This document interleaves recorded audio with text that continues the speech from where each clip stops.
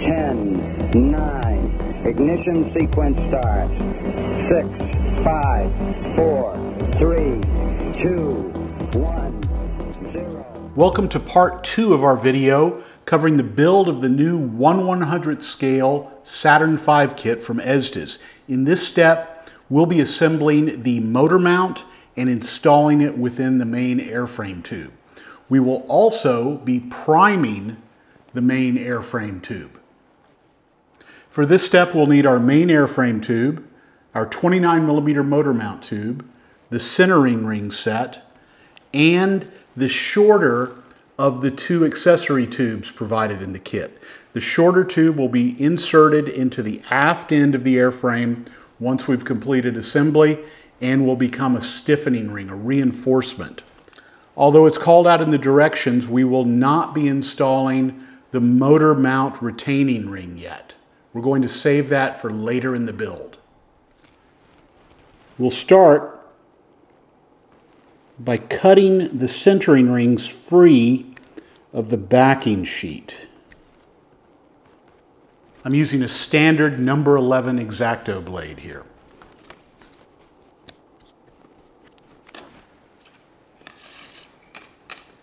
Next, let's mark the locations that the centering rings will be installed on our motor mount tube. One of the first things I'm going to do is designate this as the fore end, the front, of our motor mount tube. The first mark is placed 1/8 of an inch, that's about 3 millimeters, from the forward end of the tube. The next mark will be 8 1/8 inches from the forward end. That is about 206 millimeters. And then the third mark will be placed at the aft end of the tube. I'm going to place the threaded mount for the retaining ring on the aft end and use that as a guide for marking that particular location. I like to extend these marks all the way around the tube, and a great way to do that quickly and accurately is to put a centering ring. This is a 29mm to 38mm centering ring in place, and then extend that mark all the way around the tube.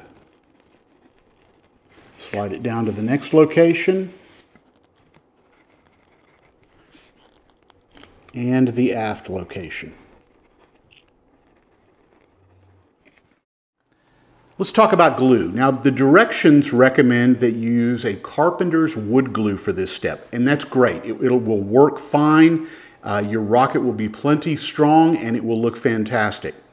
Let's talk about how wood glues work though. This is a aliphatic resin glue. It has a lot of moisture in it.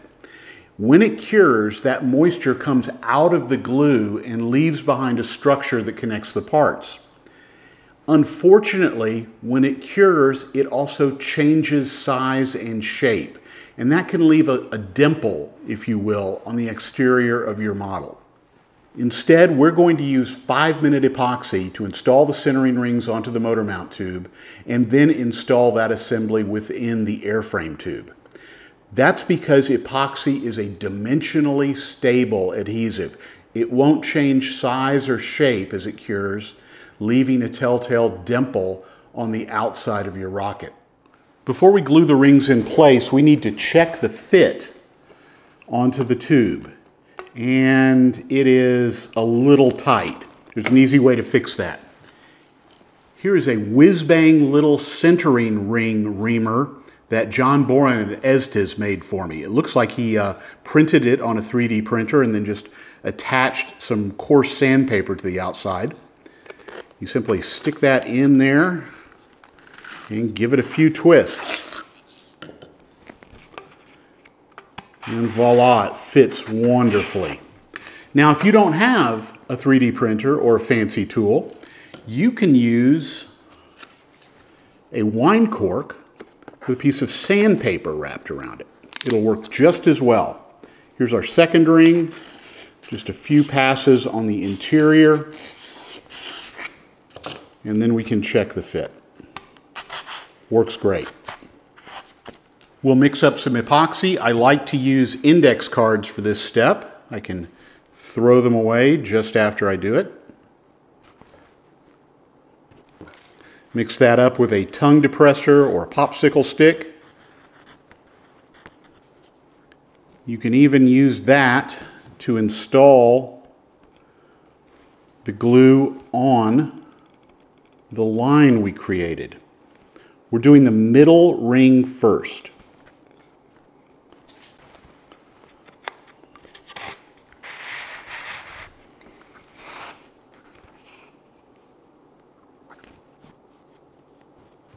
And we'll let that cure for about 5 minutes before we place the other rings.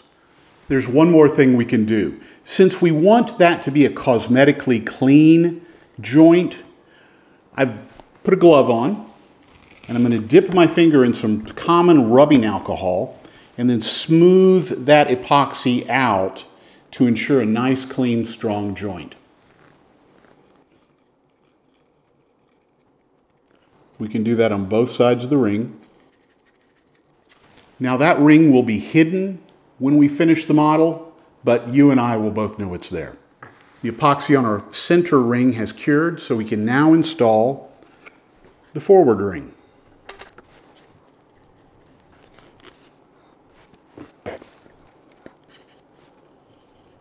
We'll let this cure and then install the aft ring. Now one thing we want to do here is we want to keep adhesive away from the back side of this ring. In other words, the outer aft portion of the ring. And that's because later we are going to install the retaining ring mount.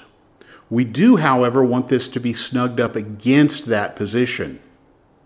What we're going to do is draw this back a bit, apply the adhesive, put it into place, and then use this to refine the positioning just a bit. We'll then take it off and save it for later.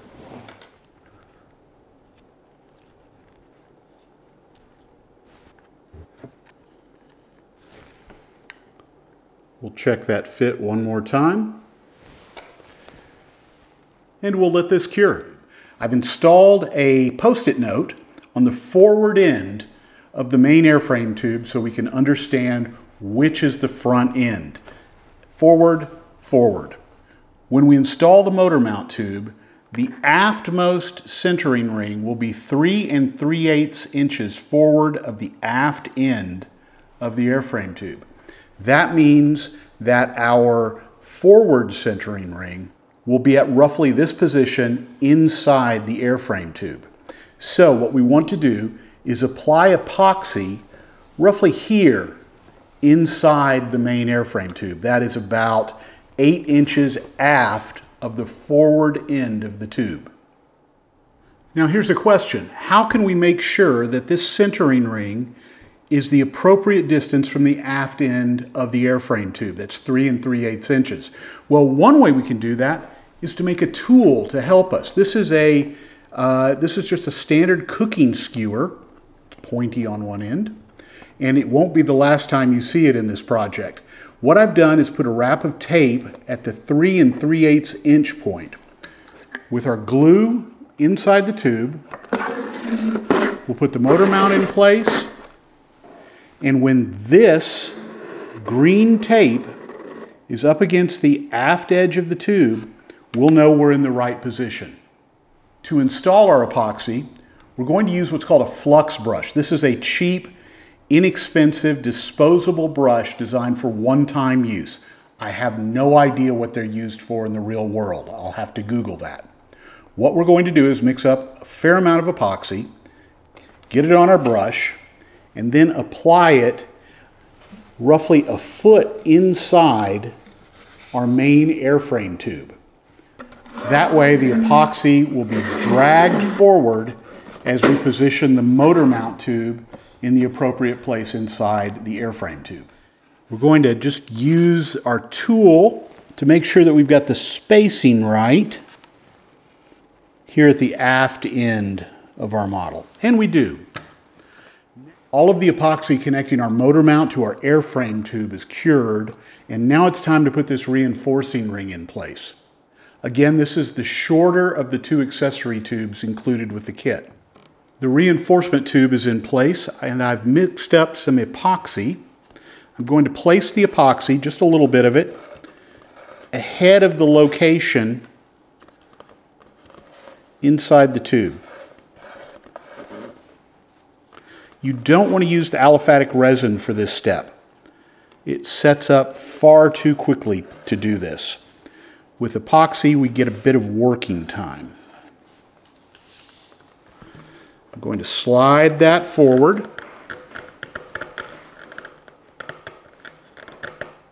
Now, how will I know when I'm at 3/4 inches? I've made another one of my skewer tools.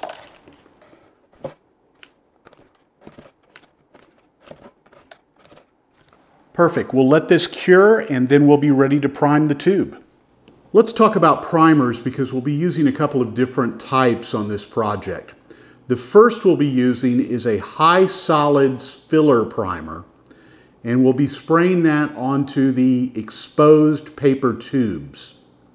The reason we do that is we want to fill the spiral grooves that are an artifact of the tube manufacturing process. The other primer we'll be using is a low solids primer that's intended to be a base for the painted surfaces. Both of the primers serve different purposes and they'll be used at the appropriate points. In addition to the main airframe tube, we'll also be priming 3 other tubes. The first will be the 3rd stage tube. I've masked off about 1.5 inches of the aft end of this that will integrate with the adapter section in a later step. This is the short, stubby service module tube. And finally, you'll find this tiny tube in the bag containing the plastic parts for the command module and launch escape system. This represents the launch escape system motor. We're now in my paint booth, which looks suspiciously like my wife's horse trailer. Seriously, it's relatively dust-free and it gets us out of the wind. We'll apply the primer in long strokes, starting and finishing off of the model. Multiple light coats are the goal here. While we eventually want to have a healthy buildup of the high solids primer, we don't want to hit the surface of the parts with too much at once. 4 coats of primer will go onto the parts to start with, allowing about 7 to 10 minutes between each coat. Note that the parts have been attached to simple handling sticks to make the process cleaner and easier. Our primer has cured for about 48 hours and it's time to start sanding. Cure time varies quite a bit, usually driven by humidity. When the humidity is high, it takes a little bit longer. When the humidity is low, it can be ready to sand in as little as 24 hours. We're going to be using 400 grit sandpaper for this initial pass. Now, full disclosure, this process makes a mess. I'm going to do just a little bit of it here on camera inside, and then I'm going to take everything outside to finish up. What we want to do